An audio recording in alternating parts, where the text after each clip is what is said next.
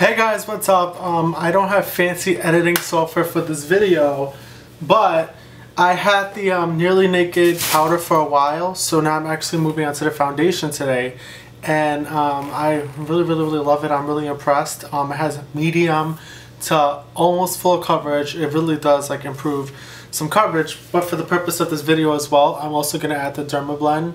So I put a layer of Dermablend, my foundation, and then the powder over it, which gives everything such a flawless finish, but yet really does let your natural skin breathe. So my dog is going psycho, so I'll be right back. I don't have editing software like I said before.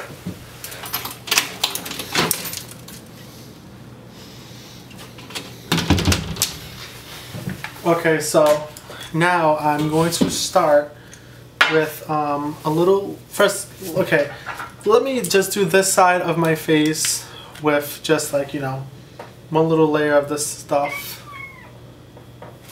So you can just see how it covers on its own before I start adding in, you know, concealer and all that other stuff.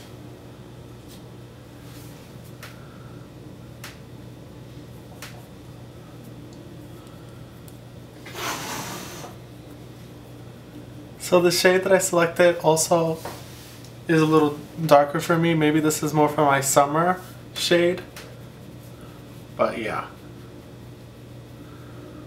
Sometimes more warmer colors cancel out a lot of scarring. I don't have a lot of acne scarring anymore, but when I did, you know, or if you do, this is probably like really good for that.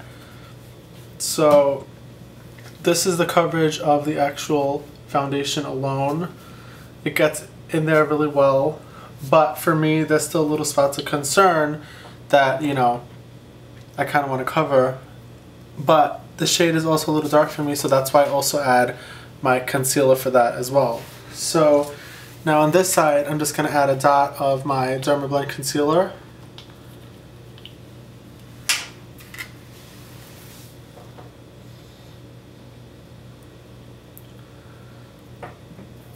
Just to give more coverage.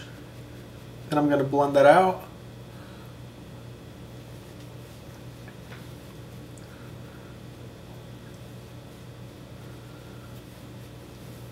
And now I'm going to add another little layer of the foundation.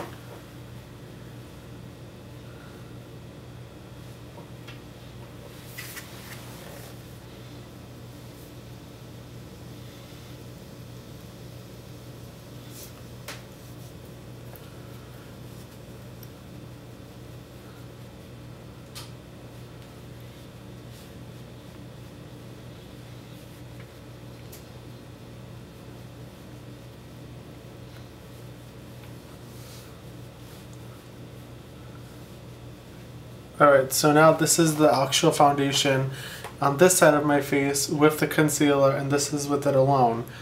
You could see that my face looks a little bit more flawless on this side because I added the extra coverage with the concealer than on this side. This side with like just one layer, it really kind of sort of just color corrects. So that's why I do what I do. So now I'm just going to add a little bit of concealer to the opposite side, just to give me some of that coverage back. But I prefer my foundations and things to be lighter coverage because you don't want to have like cake face. Cake face is basically when you're just applying foundation. Foundation is just used to even out the skin tone, and then concealer is to hide and conceal. So yeah.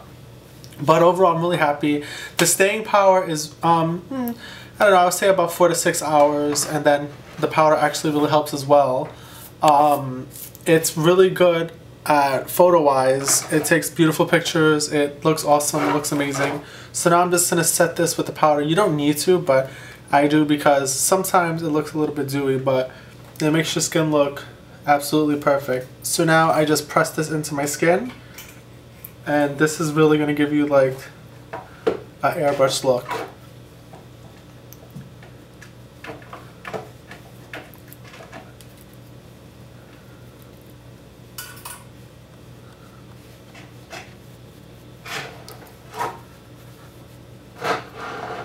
I always press it in and then rub it out so that you don't like disturb the concealer and everything that you did.